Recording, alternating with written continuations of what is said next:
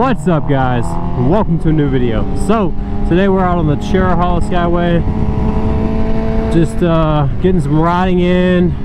They're calling for rain later on this evening, so we're trying to get our riding in early. I think we're gonna make our way down to Tellico Plains, probably Ball River Falls, and we just stopped for about 10-15 minutes, so I'm gonna let my tires warm up just a tad, and then get on just a little bit.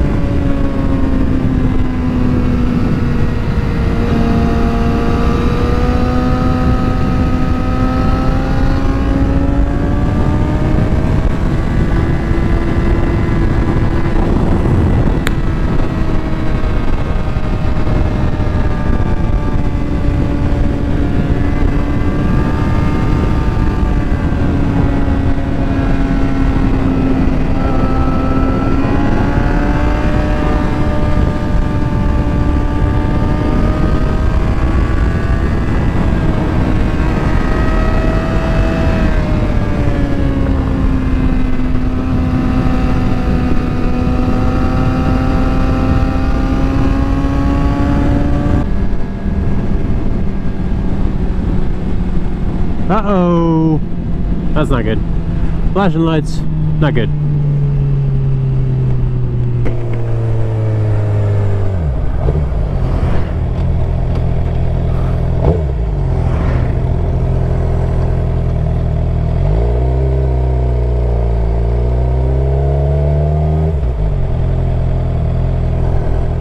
Is the rider all right? He's okay?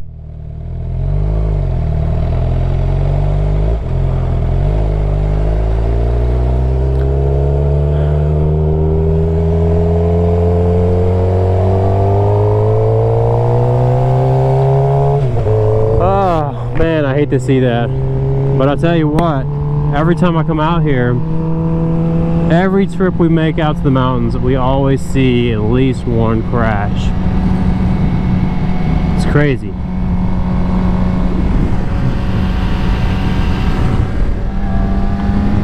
And I will say, like 9 times out of 10, the rider's like not from around here, usually.